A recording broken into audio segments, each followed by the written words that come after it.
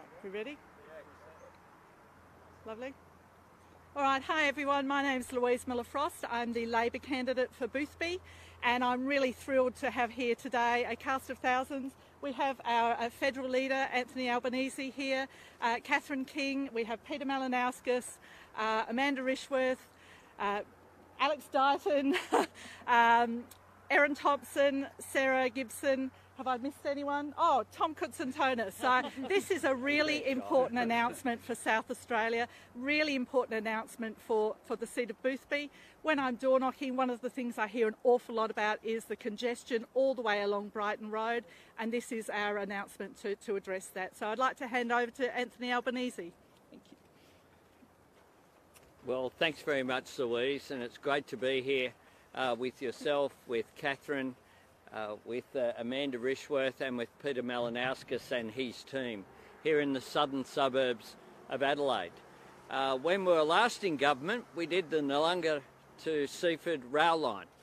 We did extensive road works as well, particularly on the north-south corridor. This project here today is an example of federal and state Labor coming together to make a practical difference to people's lives. Having these on-off ramps from the expressway will take pressure off Brighton Road. What that will mean is a decrease in congestion. It will mean people can get to work quicker. It will mean people can get to sporting events. People can engage in recreation, and it also means safer roads as well. This $60 million commitment from federal, matched by a $60 million commitment from state, will make a practical difference. I love building infrastructure. I want to build roads and rail lines throughout the country. I want to boost productivity. It's one of the great distinctions between federal Labor and the Morrison government. The Morrison government have created $1 trillion of debt without having nation-building infrastructure. The last couple of budgets have actually seen, the last one saw a $4.6 billion cut in infrastructure investment over the forward estimates, over the 4 years. So whilst the Morrison government are very good at making announcements for the election after the next one, what they haven't been good at is making a practical difference. And that is something that I very much want to do if we're successful at the election in May. But before then, of course, you have another election here in South Australia in 12 days' time. I very much want to work with Peter Malinauskas and his team. Peter Malinauskas will make a great Premier of South Australia. This is an example of him being forward-leaning, making sure he represents the practical interests for the people of South Australia, and I'll hand over to him.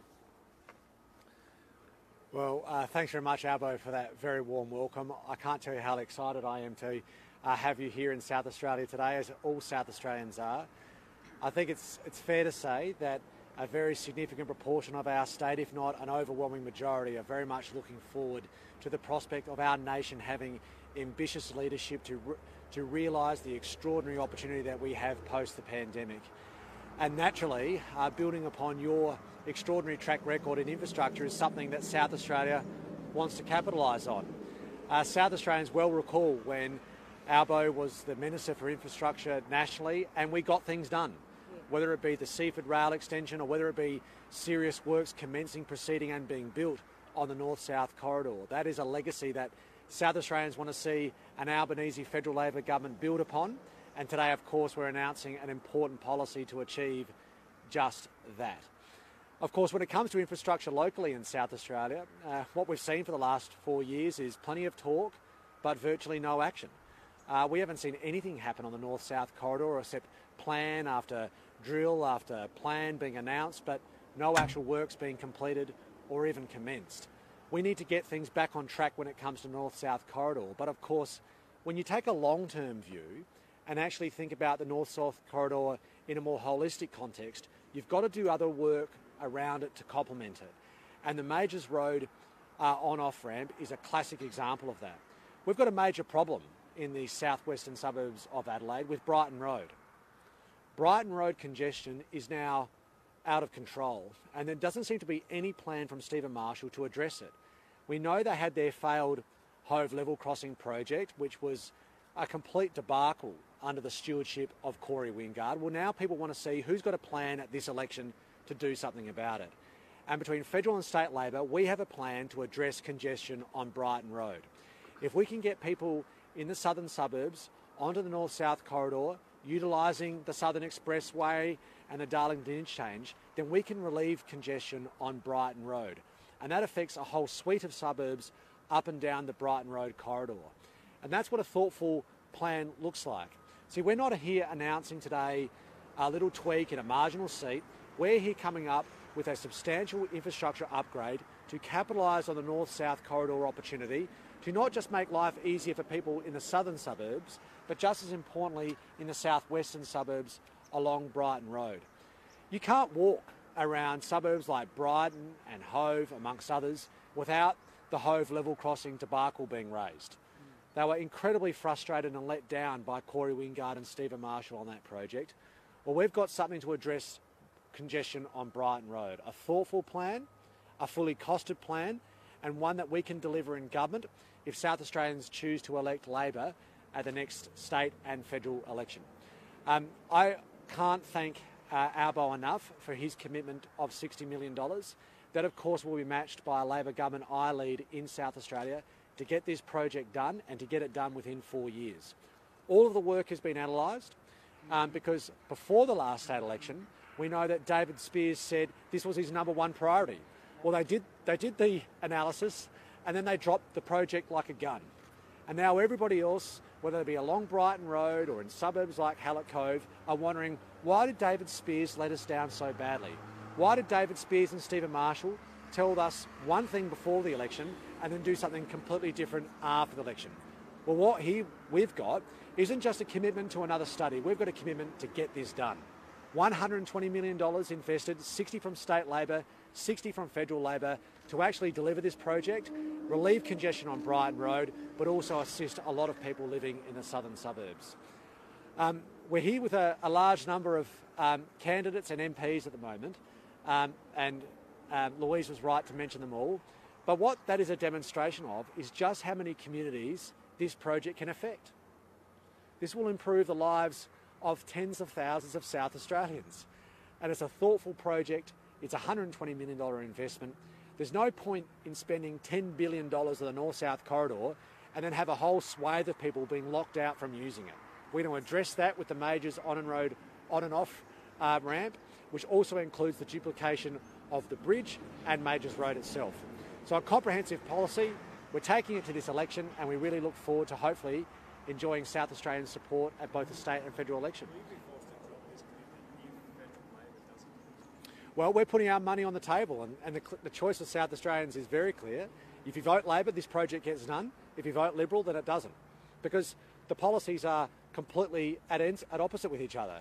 We've got David Speers running and saying it's his #1 priority, then dropping the project while in government. And here we've got Labor, state Labor and federal Labor working collaboratively, presenting a choice to the people of our state.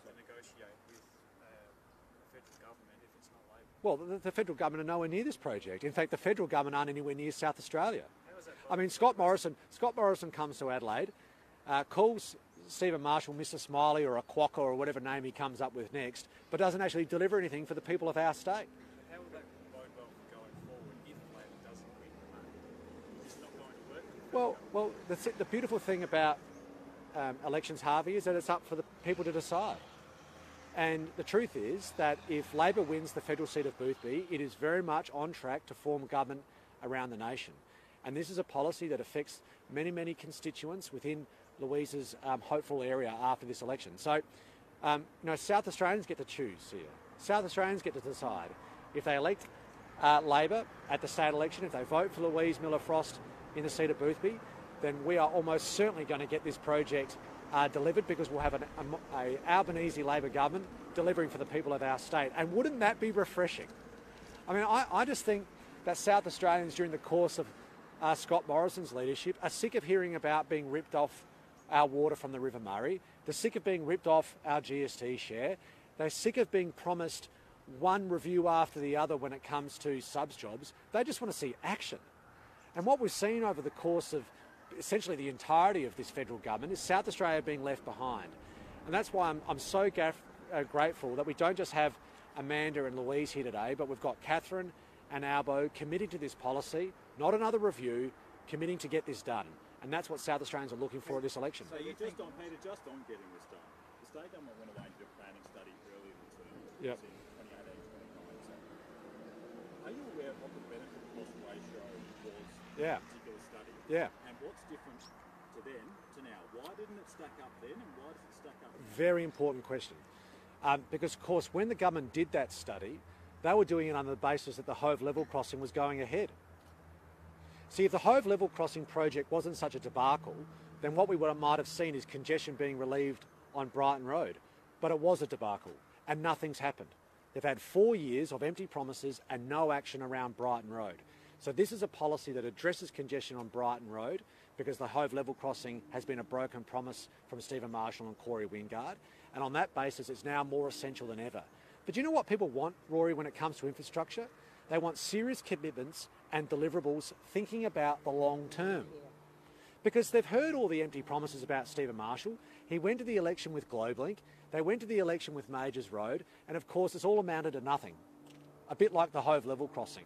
What we're doing is making an absolute unqualified commitment that if federal and state Labor are elected this year, then this project gets underway and it will happen. So how robust are your costings on this particular project? Because looking at the size and the scope of what you're trying to do here and the drop-off as an example, is 120 million going to be anywhere near enough Yes. to get it done? Yes. How certain are you? Well, we are using the state government's own figures. These are the state government's own figures when it comes to the cost of this project. So if it's good enough for Stephen Marshall and his government to outline the cost of the project, then we can use those figures too. We've escalated that number to adjust for CPI and inflation that's occurred just then. So this is a fully costed program. The work has been done.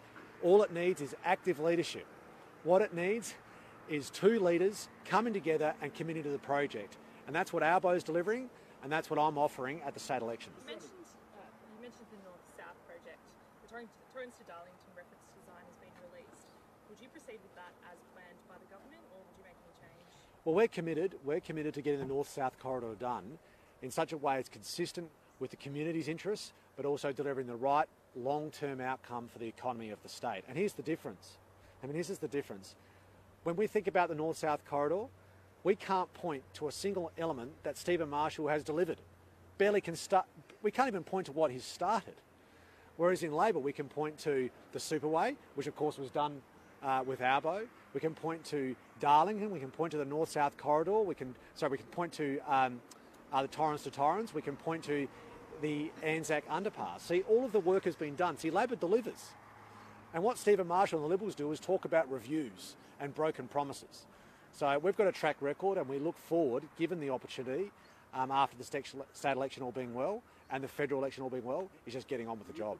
This particular project for Infrastructure South Australia, it's a body that you said you'd keep if you form office. Yeah. Would this project go through? No. And what if it didn't stack up? No, what we're doing is we're getting it done. So you're bypassing No, Infrastructure South what we're doing is making a commitment to the people of our state at this election, and it'll be up to them to choose. If you want Majors Road to be addressed, if you live in Hallett Cove or Shido Park or Trott Park and you want to get access more readily to the North-South corridor, you've now got a choice. If you live along Brighton Road and you want to ease congestion, you've now got an option. And I'm happy with that. I'm more than happy to put my faith in the people of our South Australia to make a serious judgment about who's got a serious plan to address construction on Brighton Road. And that'll be up to them to decide. To be fair, Peter, this is very much targeted on the southern end of Brighton Road. What about the northern end, particularly around Hove? What's your plan there? Well, this. So this Because, you're saying what I'm saying is, if you can ease congestion on Brighton Road, you solve the problem for the southern end as much as the northern end. See, what's happening at the moment is people in this local area around suburbs like Hallett Cove, Shido Park and Trott Park, they have to use Brighton Road to get into town, which clogs up Brighton Road from south through to north and then back again. So rather than having a botched plan like Corey Wingard and Stephen Marshall's level crossing program, we're going to make sure that those constituents can get access to the North-South corridor.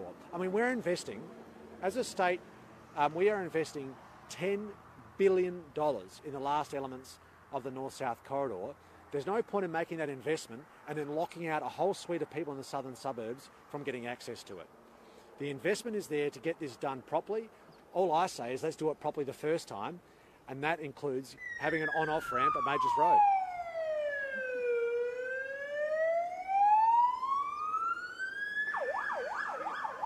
Now, ambulance response times. Can we ask Mr. Albanese?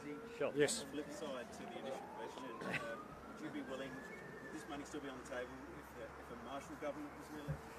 This money would be on the table. The problem is you need a partner.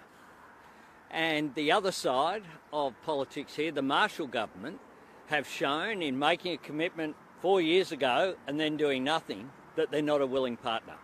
The thing about Peter is he's practical, he'll get things done. And I worked with this fella here, Tom Koutsantonis. I remember standing at the public works at the Superway a few years ago now. What we did was we promised things, we did studies. When the studies were done, you then got the projects done.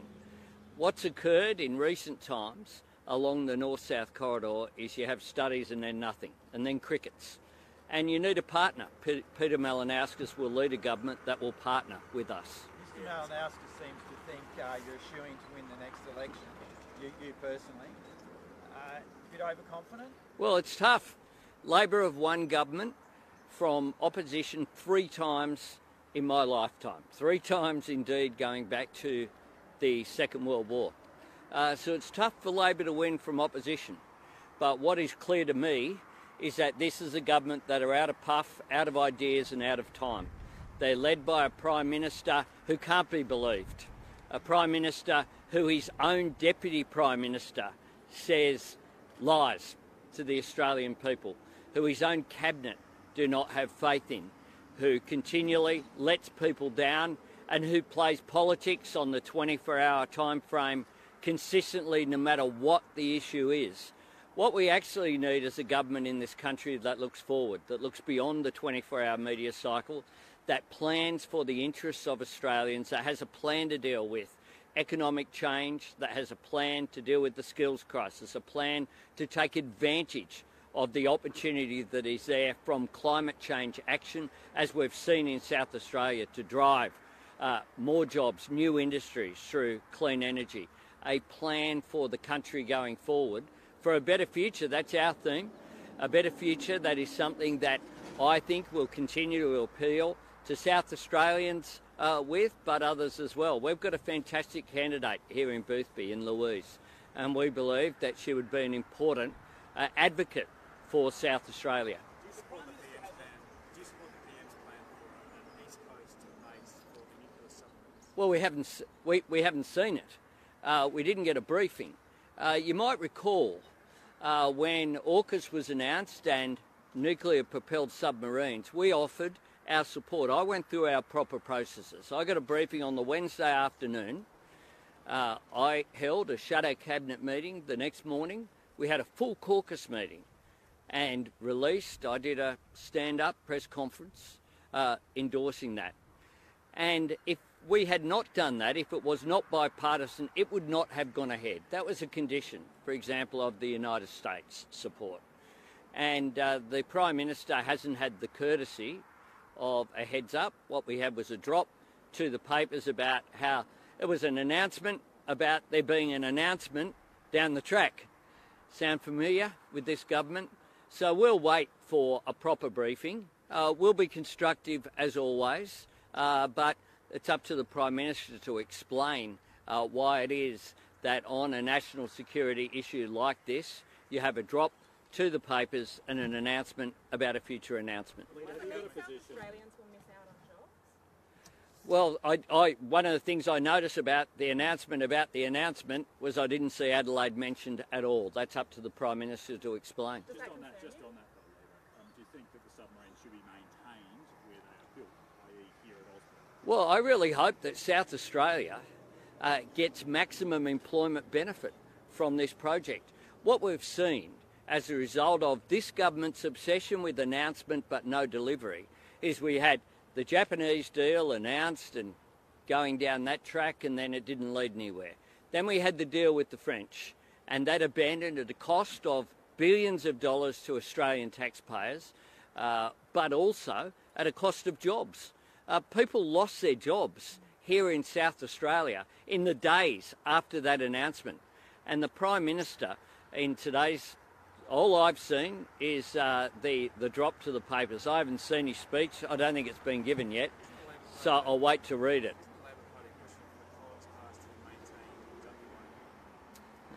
No. We don't have the defence. We don't have the Defence Minister. So, in terms of our position on South Australia and on defence issues, we'll be properly briefed. What we won't do is make the sort of comments on the run based upon no briefings and based upon a drop to the government's preferred newspaper. On the Collins, the future of the Collins class subs is all linked to what happens with AUKUS, what happens with the new nuclear-propelled subs. They are all interconnected. What we want to do is to maximise the effort and the skills that are here in South Australia, and we look forward to doing that. But we'll do so on the basis of proper briefings, and when we make an announcement, it will lead to something. Not what we've seen from this government, but they talk a lot about defence expenditure in absence of the actual production of defence materiel. You can't actually defend the country with a media release. You need to defend the country with defence equipment and with skills, and we don't have that from this government. Can I just ask you, would it be appropriate for the Prime Minister to announce the preferred submarine option being for the poll? Well, I do note the comments of Peter Dutton yesterday, which it's not quite clear. He was sort of dancing forward. It was one step forward, two steps back. It was an interesting interview that he gave. Certainly, he implied that a decision has been made. Well, if a decision has been made, one of the things about this government that characterises it is waiting until the election campaign. So whether it is defence or whether it's, the aged care payments to the aged care workforce, it will come out one segment in March to some, others in May during the election campaign. We have a budget that's been brought forward to March. They already have $16 billion in the budget of decisions taken but not announced. How about this government just govern properly instead of just playing politics with issues? If they've made an announcement, if they've made a decision, we expect to be fully briefed on it. And I note the Prime Minister's correspondence that I tabled in Parliament from October last year, where he acknowledged and thanked the opposition for our bipartisan support. But that was before he went on his latest desperate scare campaign, which undermined that. How about we treat national security in the way it should be, which is a bipartisan way, with considered, sober analysis and with announcements that actually lead to outcomes. Thanks. Would the Labor government spend more than 2% on defence? Hmm? Would the Labor government spend more than 2% of GDP on defence? It is likely that we will need to increase expenditure beyond 2%. I've said that we should be prepared to spend what is necessary to keep Australians safe. Nicole Flint's accused you of lying about standing up for women. Is there any truth to that? No. What does that? No. Leader, can I ask you with regards to childcare? You commit to maintain the federal government's boosted childcare subsidies for families with multiple children in care if you win government? Amanda might want to tee off here because this is a government that last week did a drop, making up costings, making up assumptions about childcare as a cost.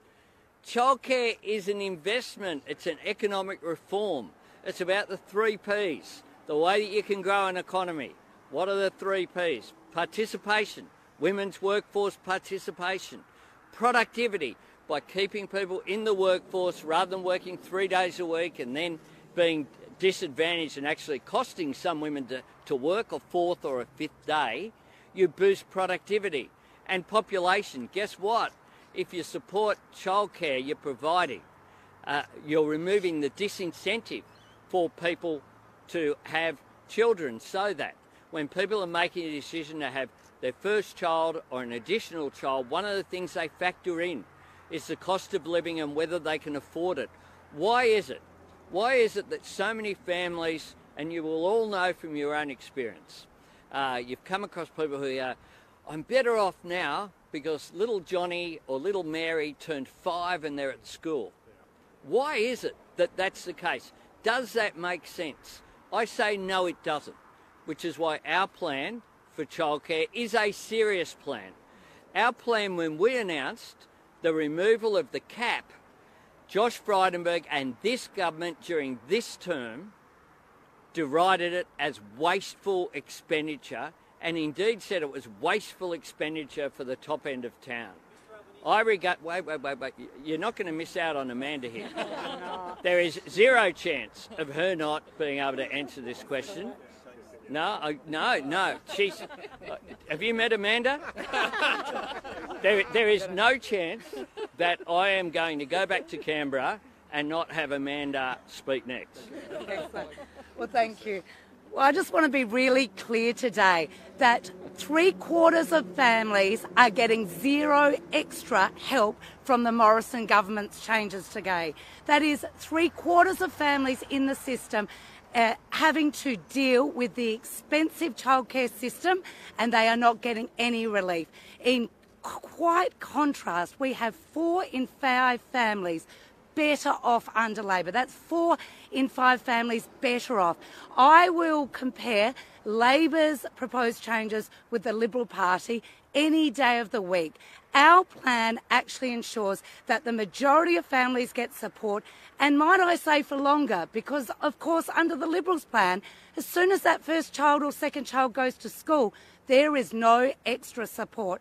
So Labor has done a comprehensive plan, a plan that supports the majority of families.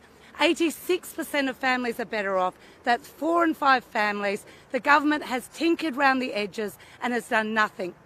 And you see that from their criticism.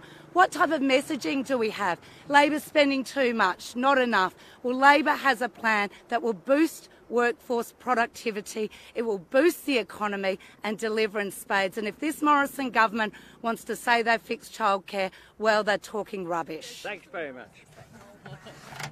Sure. Amanda, Sure. you're on. There's been some analysis that your plan would cost an extra $63 billion. Do you agree with that? Well, that is absolute rubbish. And this is the spin and the fear campaign put out by the Liberal Party. Of course, what the Liberal Party is, they failed to read our detailed policy document, which clearly stated that in the short term, we will increase the subsidy for every family that is getting subsidy up to approximately $530,000. So every child in care will get extra support.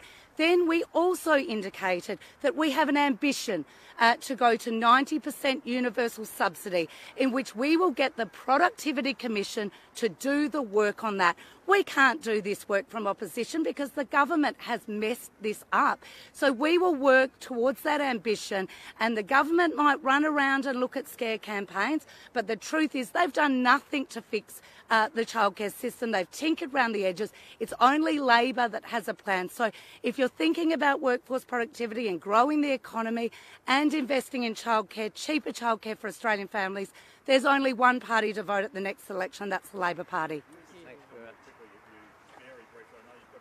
Yeah, I've got due somewhere else. Aged care, I've got to go. No, I was going to go affordable housing. Yep. What will the Labor government do nationally to increase the number of houses on the market, basically for public, particularly in the public space? I know it's an area. What we'd have is the Housing Australia Future Fund. So we announced childcare was at the centre of my first budget reply. Housing, including social and affordable housing, was at the centre of my second budget reply. So 30,000 additional social housing units and affordable housing units, making sure by the creation of a Housing Australia Future Fund that we increase investment in social housing, but that also we apply support for affordable housing for essential workers. Now, there's a great opportunity to expand on that, looking at the work that's being done by superannuation funds and others to provide affordable housing for essential workers. But also as part of our social housing is support for emergency housing as well that we would do. We need to have support for women and children escaping domestic violence. Tomorrow's International Women's Day. The truth is that tonight, in places around Australia, women, potentially with children, will be turned away from emergency housing because there's not a space. They'll sleep in their car. They'll sleep on someone else's lounge. They'll ring up and try and find a friend to stay with, or they'll sleep in even worse circumstances, which is to return to a dangerous circumstance. Now, we need to do better than that as a country, and we need to address that, and part of what we're aiming at doing is ensuring that some of that housing allocation goes there. But in addition to that as well, we'll provide for repairs of remote housing for First Nations people. Our First Nations housing circumstances are a blight on this country. We need to address it. It's something that won't be addressed in the short term, but we can start and really invest there, because one of the things we've been reminded of during this pandemic as well is that the overcrowding that we have in remote Indigenous housing is a health risk to those communities as well. Thanks very much. Yep, sure. Members of your team have been highly critical of the government's response, but do you concede it's very challenging to manage a natural disaster, and what would you be doing differently right now? Of course it's a challenge dealing with the disaster, but what we would have done was, for example, designate Lismore to be eligible for funding dealing with areas that are flood affected. Lismore has been flood affected on many times. There is a reason why much of the housing in Lismore is elevated. What we would also do, and we announced this, so this isn't in retrospect, we announced in January our plan for a disaster ready fund. The government took money that was allocated for infrastructure at the time that I was the infrastructure minister that they had not spent. We established funds, the Building Australia Fund, the Education Investment Fund and the Health Infrastructure Fund. We established these funds to provide that long-term investment.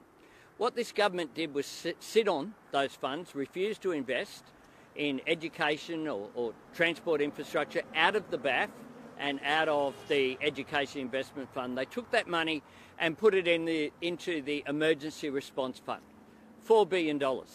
And that was to be $150 million each year on disaster recovery and $50 million on mitigation works each year. Up to this point, there isn't a single project been commenced, a single project out of that. And the $4 billion fund has grown to $4.8 billion.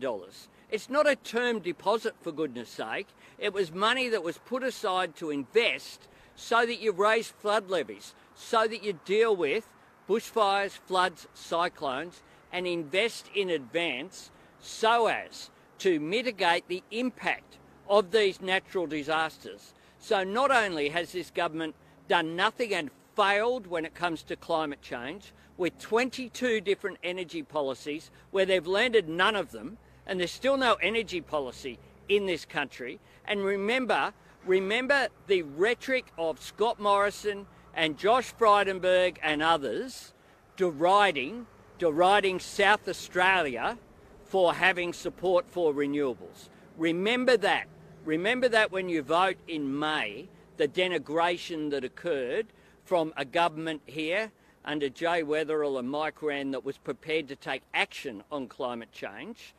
This government derided that, but they also have completely failed with the Emergency Response Fund. And I cannot believe that Bridget McKenzie, the minister who lost her job over sports rorts and who will only allocate funds if she's got a colour-coded spreadsheet based upon marginal electorates, has sat on this fund, and on the weekend She called it a term deposit. It's not a term deposit. It's there to be invested. Labor will invest $200 million each and every year on disaster readiness with projects that are ready to go now.